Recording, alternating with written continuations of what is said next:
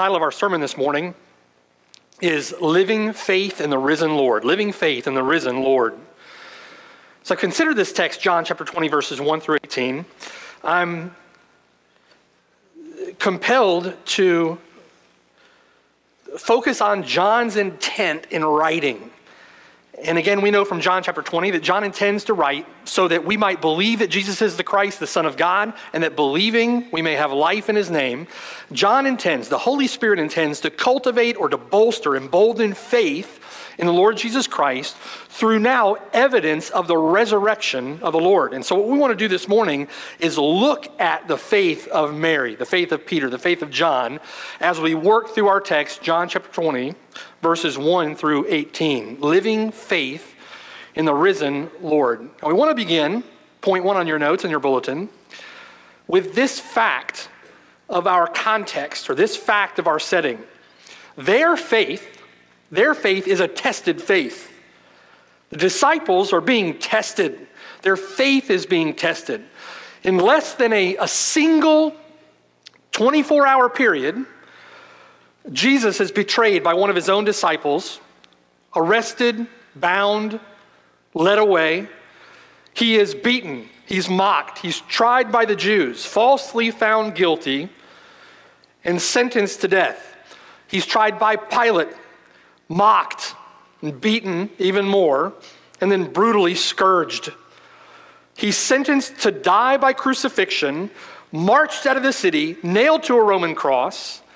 He endures public shame, endures agony on the cross, dies on the cross, pierced through with a spear on the cross, and then buried in a tomb, all before the sun goes down.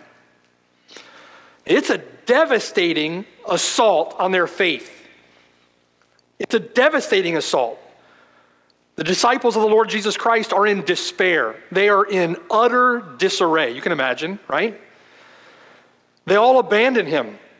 And as they flee, as he is arrested and bound in the garden. One of them, the treasurer of the group, has betrayed him, and since he has committed suicide. Simon Peter, outspoken leader of the 11, the one who said to him, "Even if all are made to stumble, yet I will not be." The one who pledged to lay down his life for Jesus, Simon Peter has been toppled. He's been reduced to rubble by the questions of a servant girl in Pilate's courtyard. John is consoling the mother of Jesus, her heart broken, torn asunder over the loss of her son. Mary Magdalene is here in John 20, weeping at the tomb as one who has no hope. Thomas, having followed the Lord now for 3 years, stubbornly refuses to believe. Cleopas and his friend, knowing that Jesus has died, they cast off all hope as they walk along the road to Emmaus, saying, "We were hoping that it was he who was going to redeem Israel." So this is a disheartened, dispirited, disillusioned, and discouraged group of disciples. They've been shaken to the core. They've been sifted as wheat, and their faith has been found wanting. All that they had hoped for, all that they had given themselves to, all that they had experienced, all that they had believed in, was shamefully murdered, now unquestionably dead, and buried in a tomb outside Jerusalem. There was simply no room in their theology for a dead Savior, no room in their theology for a dead Messiah. This is a defeated and dejected and dispirited group. In John chapter 20, verse 1, as Mary makes her way to the tomb on the first day of the week, she's not going there to worship a risen Savior. Mary's going to the tomb to anoint a corpse. And faced with the terrors of death, once again, the last enemy, faced with the terrors of death, apart from Jesus Christ, risen from the dead, hope is lost and faith is forsaken. Paul said, "If Christ is not risen, your faith is worthless." Your faith is futile. It's in vain. and you are still in your sins. Death awaits us all. Death awaits. You are going to die. I am going to die. It is appointed for men to die once. And if the dead do not rise, then let us eat and drink, for tomorrow we die. Now, why is this? Why is this? It's because of sin. It's because of sin. We know that. You are going to die. You are going to die because of your sin. Our outward man is decaying. Lord, how I feel it, right? Our outward man is perishing. We are going to die. We're decaying even now because of death, because of sin. Paul in Romans chapter 5, verse 12, death spreads to all men because all men have sinned. In Job chapter 18, verse 5, Bildad, speaking of the wicked at their death, listen to what Bildad says in verse 5. The light of the wicked indeed goes out, and the flame of his fire does not shine. The light is dark in his tent. His lamp beside him is put out. The steps of his strength are shortened, and his own counsel casts him down. He is cast into a net by his own feet, and he walks into a snare. The net takes him by the heel, and a snare lays hold of him. A noose is hidden for him on the ground, and a trap for him in the road. Terrors frighten him on every side and drive him to his feet. His strength is starved. Destruction is ready at his side. It devours patches of his skin. The firstborn of death devours his limbs. He is uprooted from the shelter of his tent, and they parade him before the king of terrors. King of terrors is death, according to Bildad. According to Hebrews chapter 2, verse 15, men are subject to an enslaving fear of death all their lifetime. You can't control it. Nothing you can do to avoid it. You can't flee it. You are going to die, and you're going to die because of your sin. Solomon said, no one has power over the spirit to retain the spirit, and no one has power in the day of death. You're going to die. Listen to me, young people. You're going to die. You're going to die, and you're going to die because of sin. Young man, young girl, you're going to die. Old man, old woman, if I may be so blunt to say so, you're going to die. You're going to die. In Psalm 49, verse 10, the psalmist sees wise men die. Verse 10, likewise the fool, and likewise the senseless person perishes and leave their wealth to others. Their inner thought, according to the psalmist, their inner thought is that their houses will last forever. If they can't make it, maybe I can leave something behind to mark the fact that I was once there. Their dwelling places, they hope, will last to all generations. They call their lands after their own names, right? Grasping for some semblance of immortality. Nevertheless, verse 12, no matter what they do, man, though in honor, does not remain. He is like the beasts that perish. This is the way of those who are foolish, and of their posterity who approve their sayings. Selah. Meditate on that. Like sheep, they are laid in the grave, and death shall feed on them. So in Psalm 49, what is the psalmist's one hope? What is the psalmist clinging to in this life? What gives him joy? What subdues and conquers his fears? Verse 15, but God will redeem my soul from the power of the grave, for he shall receive me. Amen. Amen. He looks forward to the resurrection. That God will redeem his soul from the grave and receive him, received by God. Amen? What a glorious thought. Job said, Job said, after my skin is destroyed, this I know. That's faith. This I know, that in my flesh I shall see God. Paul said in Philippians chapter 3, verse 8, I count everything in this life, everything in this world, I count as dung. I count it as rubbish that I may gain Christ through faith. Paul says that I may know him and what? And the power of his resurrection and the fellowship of his sufferings, being conformed to his death, if by any means I, Paul says, may attain to the resurrection from the dead. Turn with me to 1 Peter chapter 1. We were there this morning. Turn with me to 1 Peter chapter 1. The same Peter who denied him, right? The same Peter who was crushed by the questions of a servant girl, now having come face to face with the risen Lord, would later write to encourage fiercely persecuted Christians in 1 Peter chapter 1, and look at verse 3. Peter writes, blessed be the God and Father of our Lord Jesus Christ, who, according to his abundant mercy, has begotten us again to a living hope. Now note with me first in verse 3 there, it's a living hope. It's a living hope. It's not a dying hope. It's not a dead hope. It's a living hope. A living hope of what? It's a living hope of resurrection from the dead. Verse 4, to an inheritance, incorruptible, undefiled, that does not fade away. It lives and it lasts forever. Now what is, in 1 Peter chapter 1, verses 3 and 4 there, what is the vehicle? What is the means through which this ever-living hope is provided? It's there at the end of verse 3.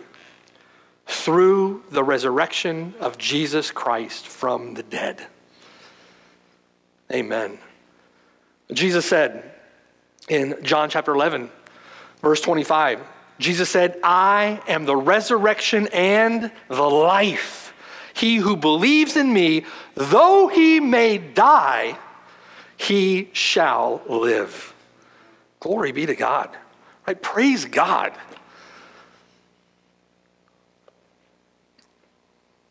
The New Testament just unpacks all the implications of the resurrection. And there's so much that could be said. The challenge of studying and preparing for a text like John chapter 20 is that there's so much that could be said. It's hard to even know where to start. We're just scratching the surface. These are glorious truths. And I believe that in the New Testament, as we see the disciples, if you will, the Lord through them, fleshing out their Christian lives through the book of Acts and into the New Testament, we see that dispirited, disillusioned, discouraged, dejected, defeated group become emboldened in the light of the resurrection. Their lives are transformed. Their faith is transformed through the reality of Jesus Christ raised and living. Jesus Christ is raised from the dead in power. And Jesus Christ is raised from the dead in power as the first fruits of all those who would be raised from the dead in him. That's you, that's me if we're in Christ. If you've turned from your sin, if you put your faith and trust in him, that's you. Jesus died to redeem his purpose, to redeem his people. The very purpose of that redemption, the very purpose of that redemption is so that God would raise his people from the dead to eternal glory, to worship and to praise him forever. The very purpose of our redemption is that we would be raised from the dead to eternal glory to worship him. The resurrection of the Lord Jesus Christ changes everything. Changes everything. Changes the way that you think. It should change the way that you think. Should change the way that you live. Right? From despair to hope. From darkness to light. From death to life everlasting. From discouragement to encouragement. From sorrow to joy. From apathy to zeal. From faithlessness to faithfulness. From cowardice to courage. From weak to bold. from shaken by the wind, tossed to and fro, to steadfast in the Lord, from fearing men to fearing God, from silent bystander to outspoken witness. As the hymn goes, right? Life is worth the living because he lives. Jesus Christ said at the cross, "It is finished." God said at the resurrection, "I am satisfied." And I am born again to a living hope in him. Amen. What if you're not in him? What if you're not in him? Bildad referred to death as the king of terrors. But it's what comes after death that should be most terrifying to you if you're not in him. Hebrews 9:27, "It is appointed for men to die once, but after this, the judgment." If you're not in Christ, you're raised also. The resurrection of the Lord Jesus Christ establishes that, proves that, beyond a shadow of a doubt. In fact, you are raised also. Acts chapter 17, verse 31, "God has appointed a day on which he will judge the world in righteousness by the man whom he has ordained, and he has given assurance of this to you." He's given assurance of this to all by raising that man, the Lord Jesus Christ, from the dead. Knowing, therefore, the terror of the Lord, we persuade men. As eternal as the life of the righteous in heaven will be the death of the wicked in hell. As the righteous are raised and given a body, right, in resurrection, a resurrection body, given a body suited to forever enjoy the delights of heaven, the wicked are raised and given a body suited to forever suffer the torments of hell. You're raised also. You will be raised also. If Jesus Christ is raised, you will be raised also. If you live now as an enemy of God, you will live forever as an object of divine justice. If you live now, if you die as an enemy of God, you will forever live as an object of divine justice. If you've never turned from your sin to trust Christ alone, to entrust yourself to him, to follow him as Lord, then the sentence of the law of God, right, the sentence of the law of God, the law of God's righteousness, God's righteous judgment has already been passed against you. John says you are condemned already. You're condemned already. You're bound over to hell already. It is, to use a phrase, your default position. Your only hope, the only hope that you have is that the Lord Jesus Christ would set you free. You are bound as a citizen of hell already. Your only hope is freedom in Christ. Death is coming. He is the resurrection and the life. He who believes in him, though he may die, he shall live. What a glorious promise. The Lord Jesus Christ conquered sin, conquered death at the cross. Not only for himself, but for all those who would entrust themselves to him.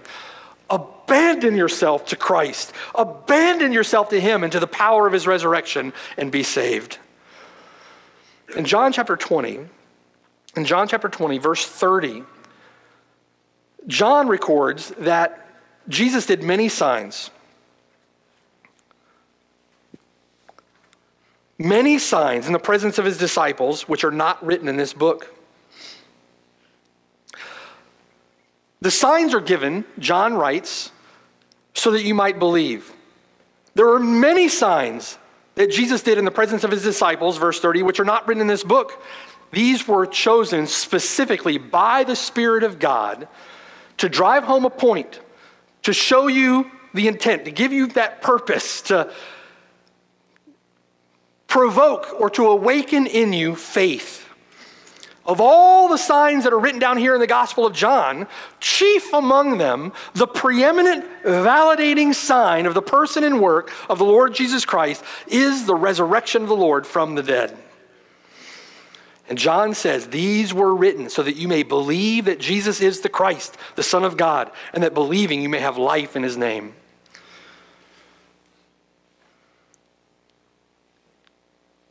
Will you sit in hard-hearted unbelief like those of whom Jesus spoke, that will not be persuaded even though one rises from the dead?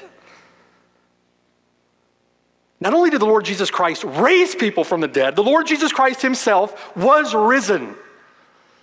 And we have evidence given in John chapter 20. John says the purpose of that evidence is to awaken faith in the unbeliever and to fuel and fire the faith of believers. Will you believe on Christ? Jesus Christ is risen from the dead. Now, John is going to give us that evidence in chapters 20 and 21. John is going to give us historical evidence of the resurrection of the Lord Jesus Christ in chapters 20 through 21. In other words, our hope is not a pipe dream. Christianity is not grounded on air and cotton candy. Our faith isn't built on the shifting sands of men's imaginations. This wasn't drummed up by men. If you even know a fraction of your Bible, you know what a stupid objection that is. The Bible's written by a bunch of men. Yeah, read it. This is history. This is fact. Every other religious pretender who has ever lived is dead. Jesus Christ alone has risen from the dead. Now, specifically in John chapter 20, verses 1 through 18, the historical evidence that John lays out here, specifically in this passage, is given to us through the narrative experience of Mary, Peter, and John. And the emphasis here is on Mary Magdalene. Through their experience, we see evidence, the evidence of the empty tomb. We hear the testimony of angels. We have the testimony of credible eyewitnesses, and we see Mary's encounter with the risen Lord himself. As we'll see, other evidence woven into the fabric of the narrative. And just as that evidence, we see that evidence bolstering and fueling and firing the faith of Mary and the other disciples, that evidence is intended to bolster and fuel and fire your faith, my faith, as we study the text. It's to do the same thing with us. These very disciples, once dejected, once defeated, scattered to the wind, pushed into the shadows, these very disciples, Acts 4:33 says, with great power gave witness to the resurrection of the Lord Jesus. They preached in Jesus the resurrection from the dead, Acts 4, and thousands were added to the church. They did that under fierce persecution. They preached the crucified and risen Christ until they were killed for preaching the resurrection of Jesus Christ. What changed? What changed from that disillusioned, dispirited, dejected, defeated group to now those same disciples in the same city that crucified the Lord Jesus Christ? What changed them now to where they're preaching in power the resurrection from the dead and thousands being added to the church and preaching in the face of tremendous persecution? What changed? It's the resurrection. It's the resurrection. I pray, and I hope that you will pray that as we work through John 20, John 21, that our faith would be fueled and fired, inflamed, emboldened, empowered by an understanding here of the resurrection of the Lord Jesus Christ. So as Mary, Peter, and John then grapple with the reality of the empty tomb in John chapter 20, verses 1 through 18, I want us to consider 6 characteristics of their faith. We're going to have time for one this morning. 6 characteristics of their faith. We've already considered point 1 on your notes. Their faith was a tested faith. It was a tested faith. Listen, your faith is going to be tested too. right? My faith is going to be tested. By the Lord's grace, by the Lord's mercy, and the Lord, faithful to his promise, grows, matures, flames, fans the flame of faith in our hearts through testing, through trial, through tribulation. We see that happen, don't we, in the disciples? I pray he'll do the same for you, the same for me, studying this text together. The resurrection of Jesus Christ from the dead should strengthen, embolden your faith. Consider now the second characteristic of faith that we see in the text. Point 2 on your notes. A devoted faith. A devoted faith. Beginning in verse 1. Now on the first day of the week, Mary Magdalene went to the tomb early while it was still dark, and she saw that the stone had been taken away from the tomb. Then she ran and came to Simon Peter and to the other disciple whom Jesus loved, and said to them, "They have taken away the Lord out of the tomb, and we do not know where they have laid him." That's the first day of the week, right? The first day after the seventh day Sabbath. This is Sunday that we're talking about. It's interesting to note that rather than John saying it was the third day, or the third day after the crucifixion, John notes, verse 1, it's the first day of the week, beginning of something new, right? You could say a new creation, couldn't we? Beginning of something new. It's the first day of the week. This is the Lord's Day, as the church would come to refer to it. The church would, after the resurrection, call Sunday, the first day of the week, the Lord's Day. It was the day on which the church would gather for worship to celebrate the Lord's resurrection. This is the day the Lord was raised from the dead. As the Jews counted each part of a day as a full day, it's been 3 days since the Lord was buried. Buried on Friday, by the end of day on Friday, in the tomb for all of Saturday, and verse 1 now reports that it's the first day of the week, Sunday. In John chapter 2, verse 19, Jesus had cleared out the temple. If you remember that from John chapter 2, went in there with a whip of cords, cleared out the money changers, right? Cleared out those doing business in the court of the Gentiles there.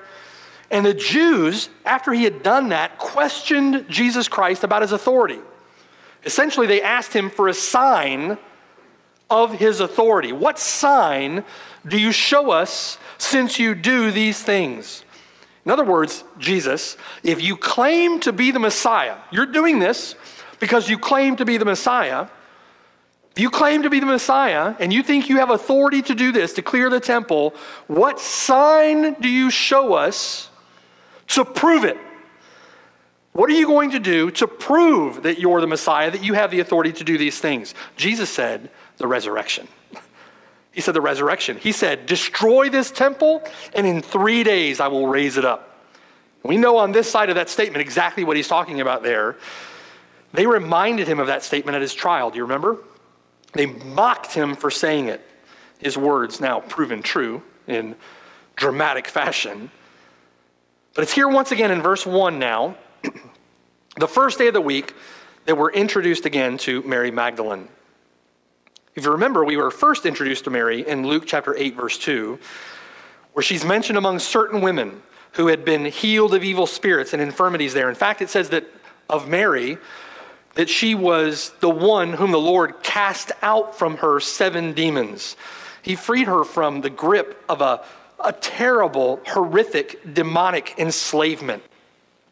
Now, it also says there in Luke chapter 8 that Mary was apparently a woman of some means. In Luke chapter 8, verse 3, she is said to follow him with some other women, providing for him out of her substance. She was a woman of some substance. Wherever he went, she followed. In other words, Mary was devoted faithfully to the Lord Jesus Christ. One who is forgiven much, loves much, right?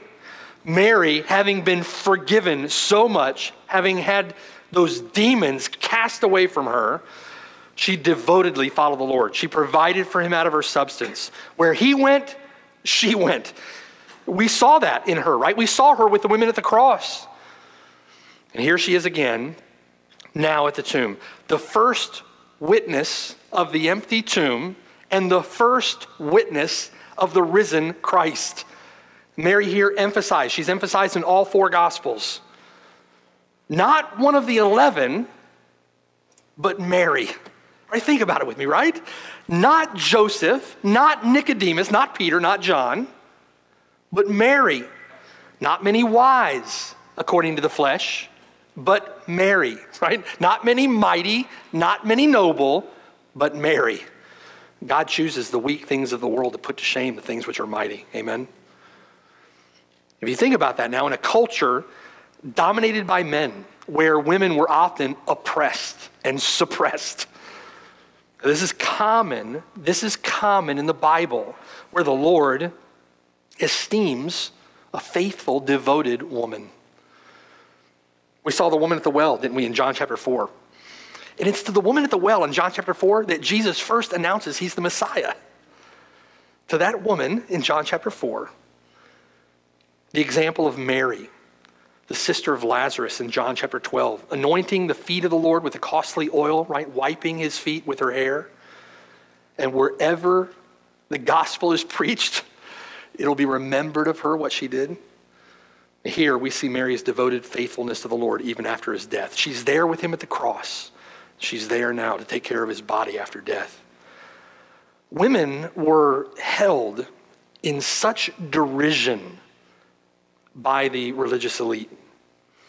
And in and of itself, to a Pharisee, to a Sadducee, to the Sanhedrin, her testimony would have been worthless. Women weren't even allowed to testify in court because their testimony was considered worthless. And yet, in the Lord's infinite wisdom, in his providence, in his grace, John chapter 20, Mary is the first eyewitness brought to the stand to bear witness of the resurrection of Christ. She's esteemed in this way, right? But the Lord is no respecter of persons. The Lord no respecter of persons. That doesn't mean that Mary's going to be the 12th apostle.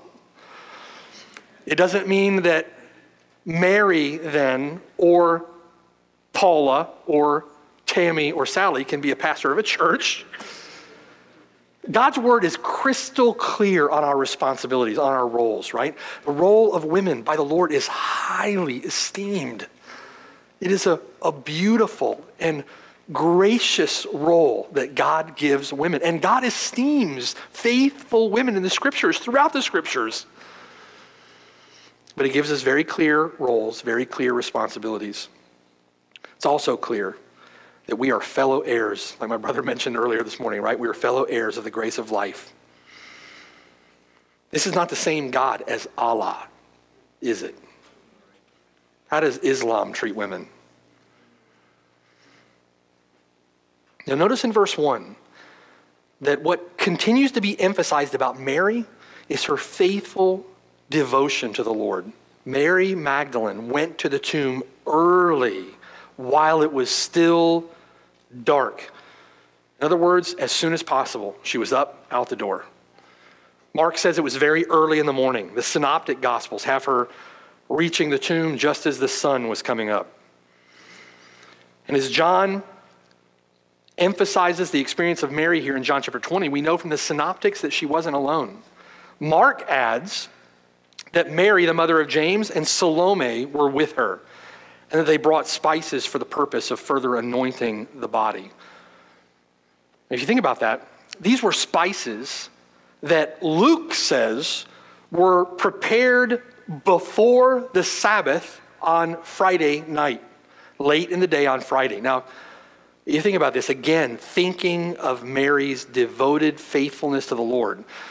The Lord is crucified. Joseph, Nicodemus, prepare his body and bury him in the tomb. While that's going on, before the Sabbath, before the bazaars of Annas would have closed down, Mary goes at that same time to buy spices, thinking ahead of Sunday morning after the Sabbath was passed, after she had observed the Sabbath, thinking ahead, she would go early and anoint the body of the Lord Jesus Christ. She prepares. She's thinking.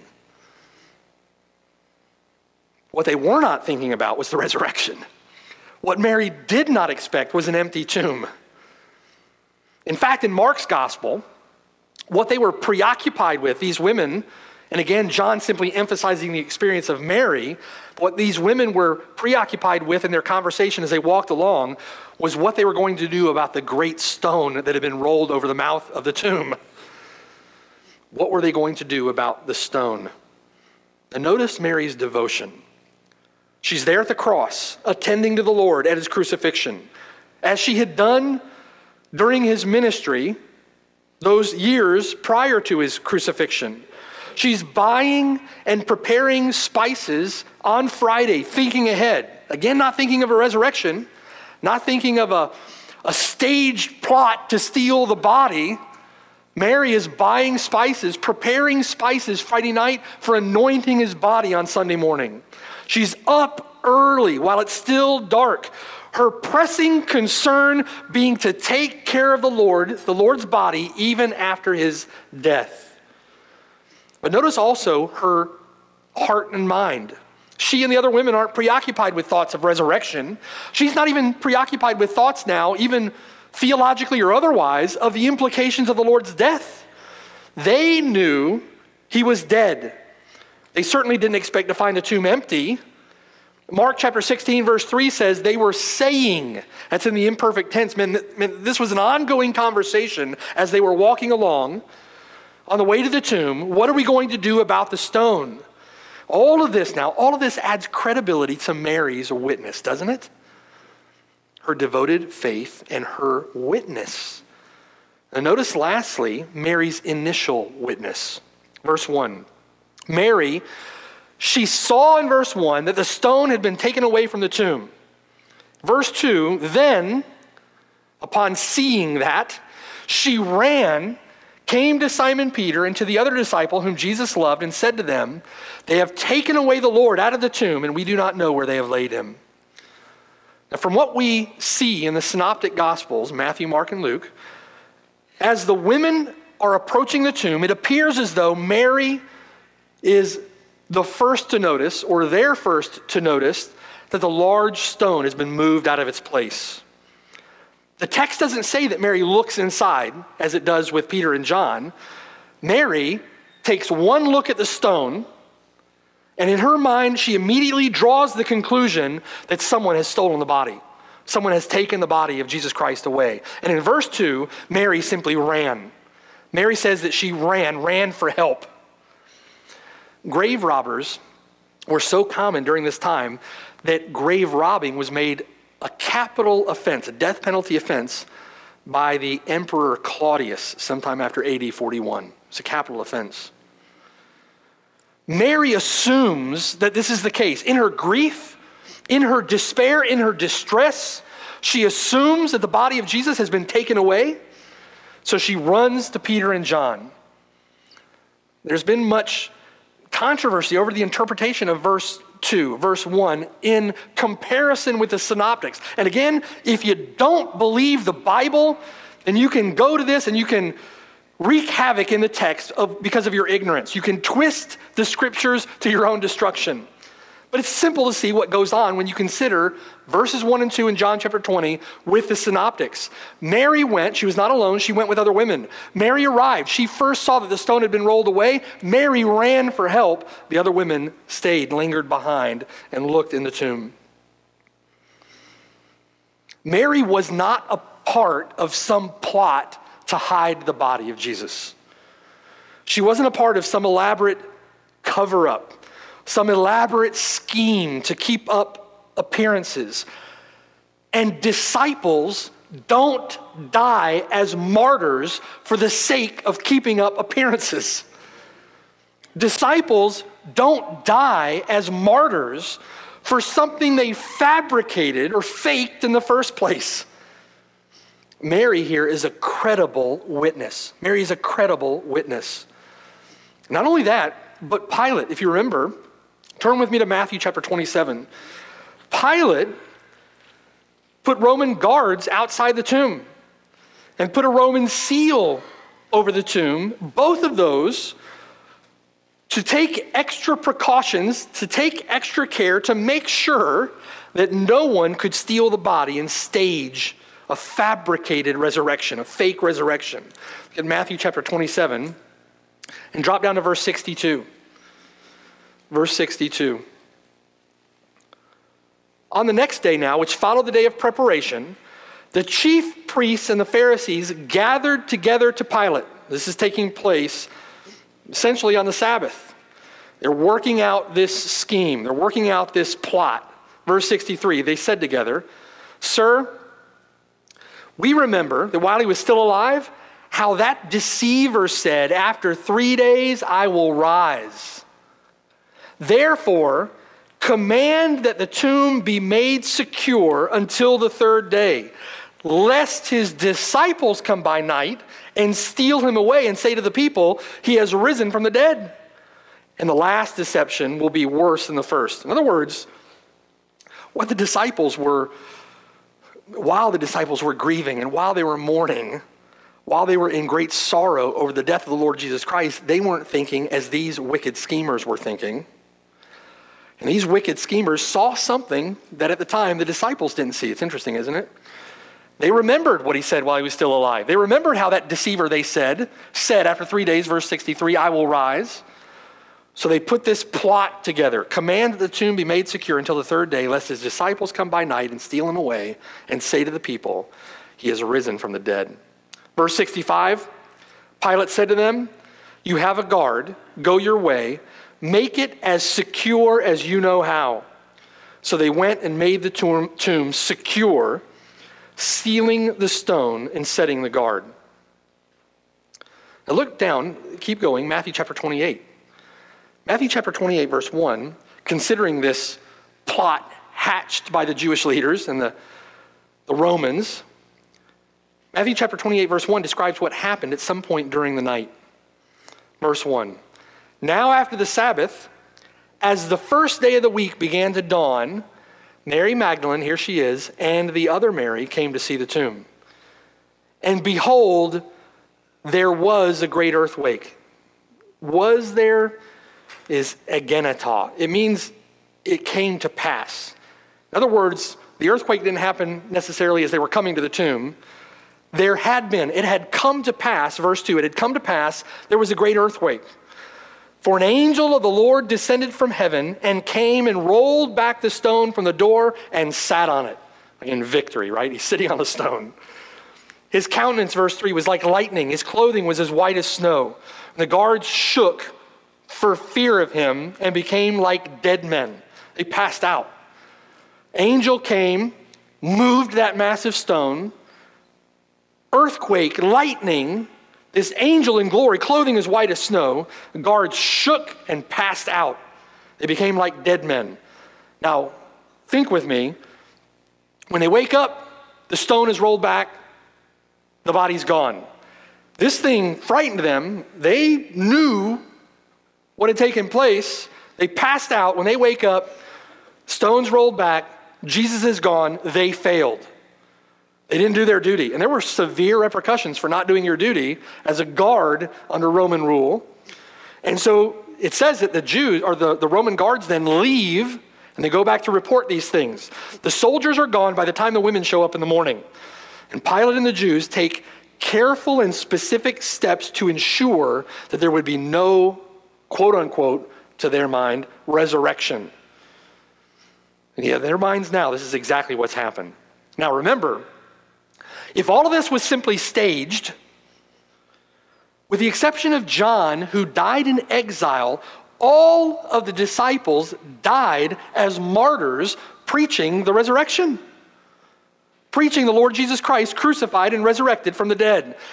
Every one of them, every disciple maintained this confession steadfastly to their death through severe persecution, through trials, through tribulations, through hardship, through sleepless nights, through poverty, through pain, and eventually through death, several of them by crucifixion. They maintain that confession steadfastly to the end. Did they do that for a hoax? That they knew was a hoax? That they themselves fabricated? No. Did they do it for a lie? No. Credible witness to the resurrection of the Lord Jesus Christ. Compelling eyewitness testimony of the resurrection of the Lord Jesus Christ. Well, what happened with the guards then? What happened with the guards? Drop down to verse 11. This is Matthew 28, verse 11. Now, while they were going, behold, some of the guard came into the city and reported to the chief priests all the things that had happened. Some of the guard, right? Some of them just took off. Some of them came back, reported to the chief priest, to the Sanhedrin. It's interesting they didn't go to Pilate. They went to the Sanhedrin, tried to explain, and that explanation simply isn't going to suffice. Look at verse 12. When they had assembled with the elders and consulted together, they gave a large sum of money to the soldiers. They bribed them. They gave them a large sum of money, verse 13, saying, "Tell them his disciples came at night and stole him away while we slept." You know, it begs the question, if they were asleep, how did they know? Like they wake up, the stone's rolled away, Jesus is gone. How do they know the disciples came and stole the body away? Verse 14, and if this comes to the governor's ears, in other words, if this makes it back to Pilate, we will appease him and make you secure. They agree to protect him. They bribe the soldiers with money and then agree to protect the soldiers from severe punishment, maybe even death, in the failure of their duty. Verse 15, so the soldiers took the money and did as they were instructed. And this saying is commonly reported among the Jews until this day. The time of John writing considerably after the time of these events. And it was still spread around, still talked about. Incidentally, we consider this. Did Jesus need the stone rolled away so that he could get out? Right? We keep going in the text. The Lord Jesus Christ is appearing to them in a closed room that evening. No one had to open the door for him, and no one had to open the door for him to get out. The stone was rolled away so that the witnesses could get in, so that eyewitnesses could get in. With a word, the Lord Jesus Christ could have crushed the stone to powder. They didn't have to open a door for him. The purpose of the stone being rolled away was so that they could bear witness to the empty tomb. The empty tomb points to the resurrection of the Lord Jesus Christ. Well, Luke fills out the narrative a little more for us concerning these other women with Mary. Look at Luke 24. Luke 24.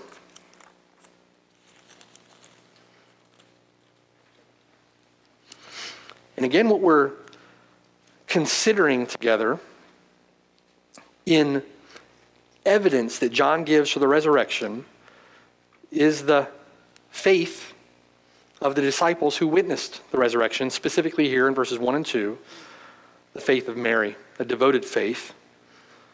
I want you to see further about the faith of Mary here. Look at Luke 24. Look at verse 1. Now on the first day of the week, this is Luke's record of the resurrection, Luke's record of the empty tomb. On the first day of the week, very early in the morning, they and certain other women with them came to the tomb bringing the spices which they had prepared. But they found the stone rolled away from the tomb.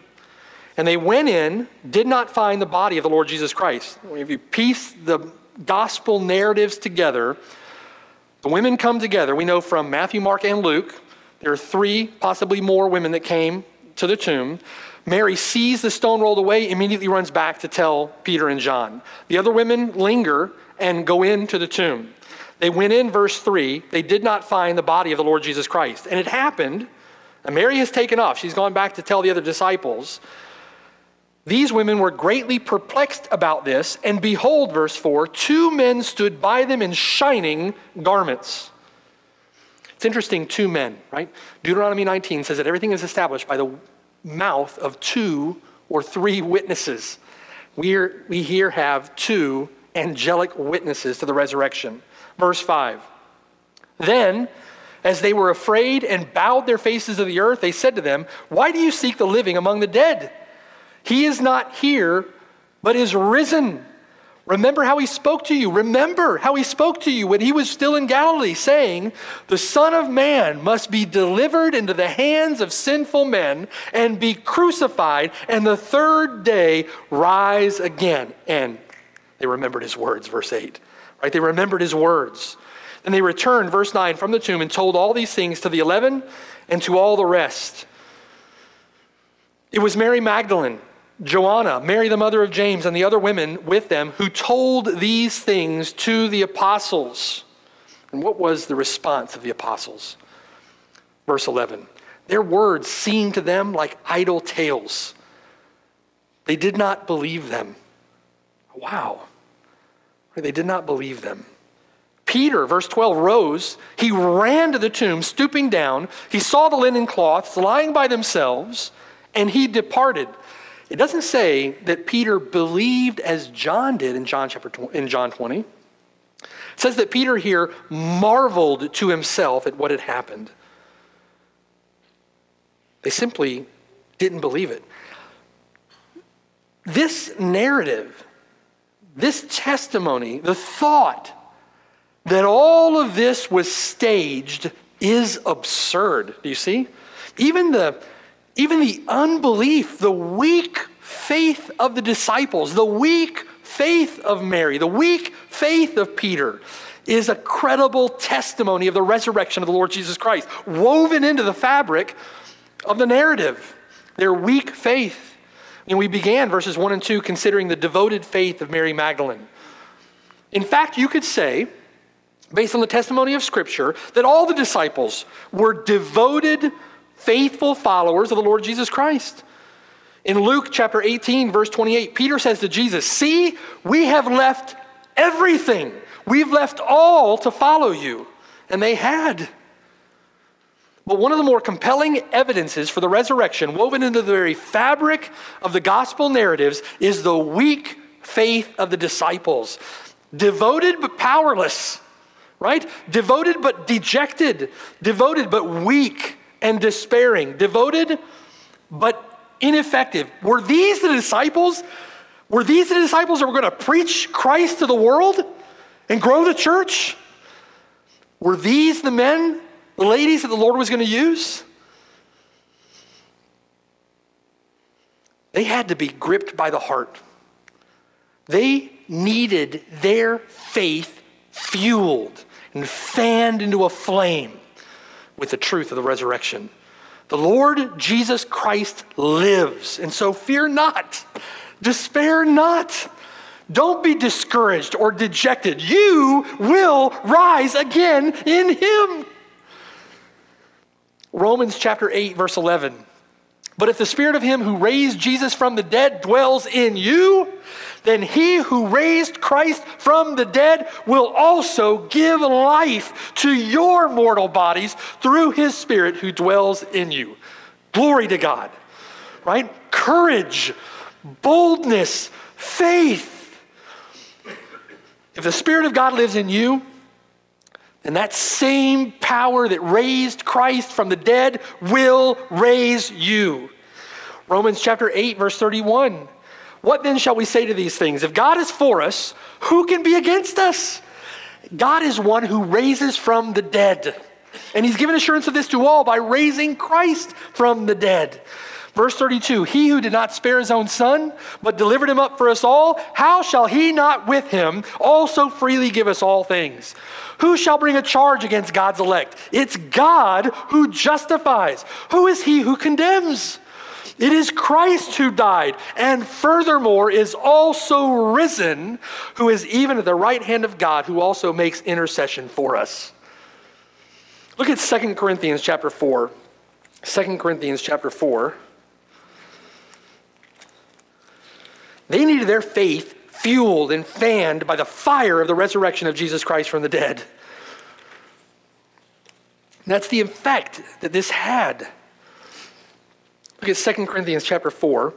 Paul writing, Paul, an eyewitness of the resurrection, though untimely, an eyewitness of the resurrection of the Lord Jesus Christ. He saw the risen Christ on the road to Damascus.